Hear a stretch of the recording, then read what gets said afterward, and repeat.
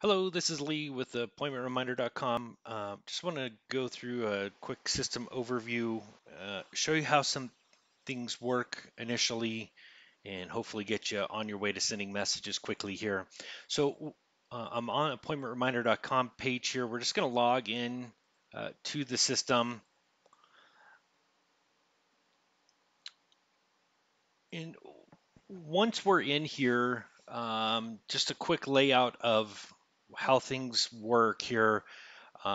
If you have multiple calendars brought in, you can drop down and see them here.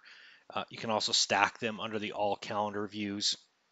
The customer section, if you're using the appointmentreminder.com calendar, not importing from Google Calendar or other calendar systems, you can use this as where you're going to add customers.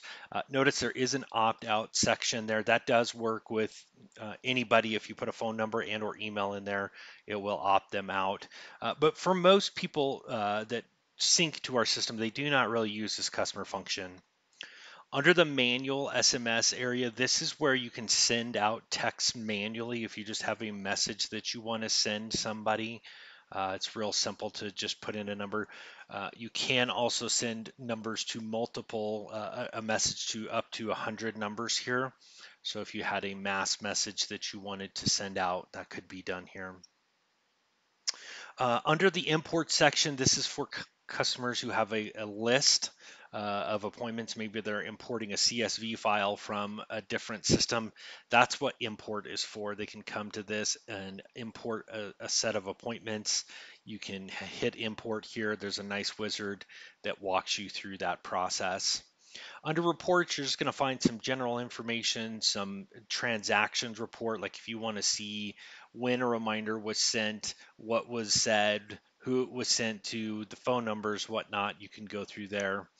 You can also check the reminder count reports just to see how many reminders are going out, what kind of replies you're seeing, yes and no's, and so on and so forth. Settings is the main heart of the system for sending reminders. I'm going to break this down into a couple sections here, but under settings, the main area that most people use once they get into this is the edit calendar section. We're going to touch on that in just a minute.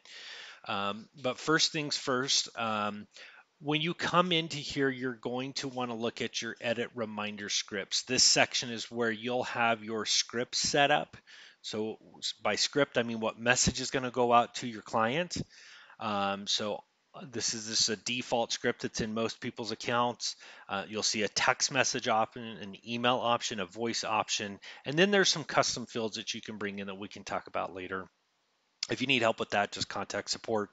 But this is where you edit that information. It's always not clear that's available over here. You can write whatever you want. If you don't want to have somebody respond to you, just delete the message. Don't respond to this and add that in there. So very customizable.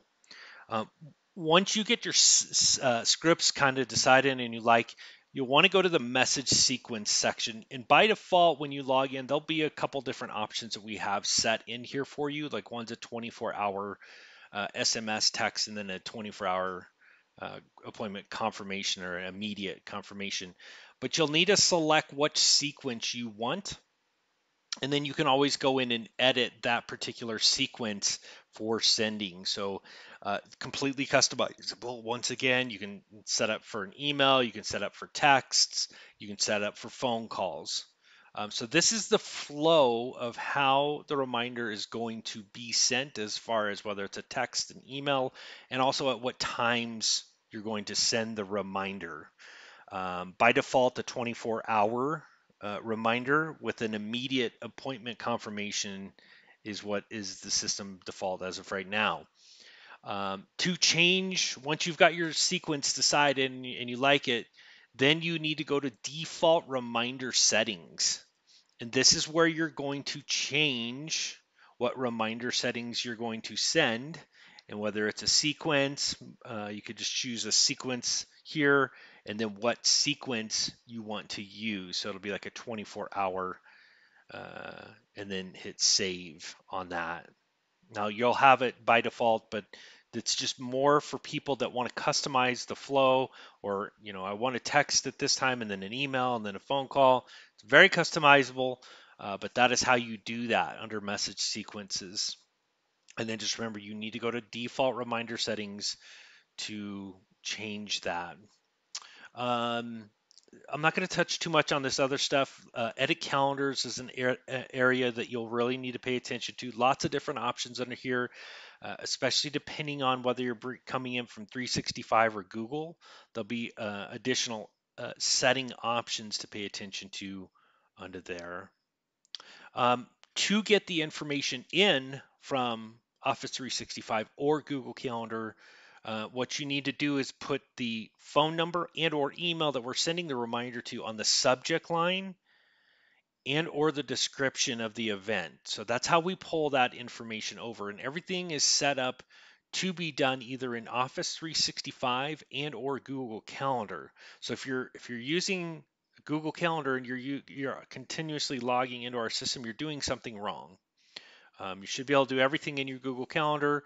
We will grab the information from there and then send an update back to Google Calendar whether the person has responded to it or not.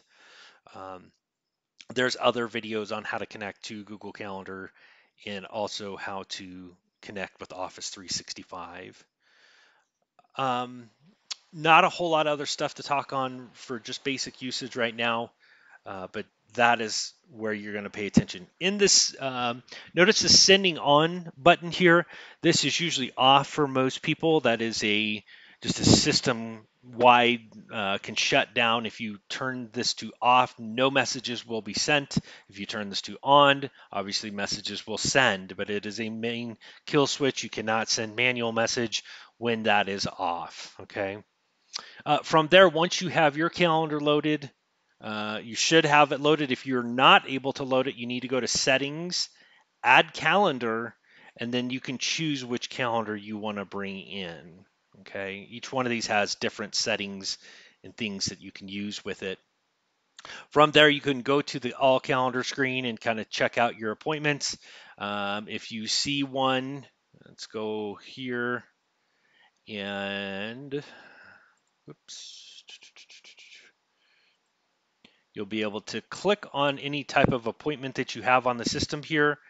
You can click the update button, and then you'll notice here there's a timeline function. This is going to show you a preview of what is going out in your messages, what it's saying, when it's sent, when it's set to go, and when it has actually sent. So that is a great little tool as you're setting things up. And once again, all I'm doing is just clicking on the appointment here, clicking update, and I can see exactly what numbers are going and what timelines, what the timeline is saying things are going to go. So I can see my message out, the message reply, and then any other additional messages here. Lastly, before we go, the online booking tool is right here. This is for anybody that wants to set up the ability for patients to make their own appointment with you. So it's more of a booking tool. It's kind of like Calendly, some of these other systems that you may find online where they can actually make a booking with you or schedule an appointment with you, and then it'll go on your schedule. That is really a completely separate system. There's some overlap with appointment reminders, but there is another complete video as well on online booking integration and how that works. Hope this helps. Feel free to reach out to us on the chat line and or set up a demo with us if you still have additional questions and have some things you need to be answered.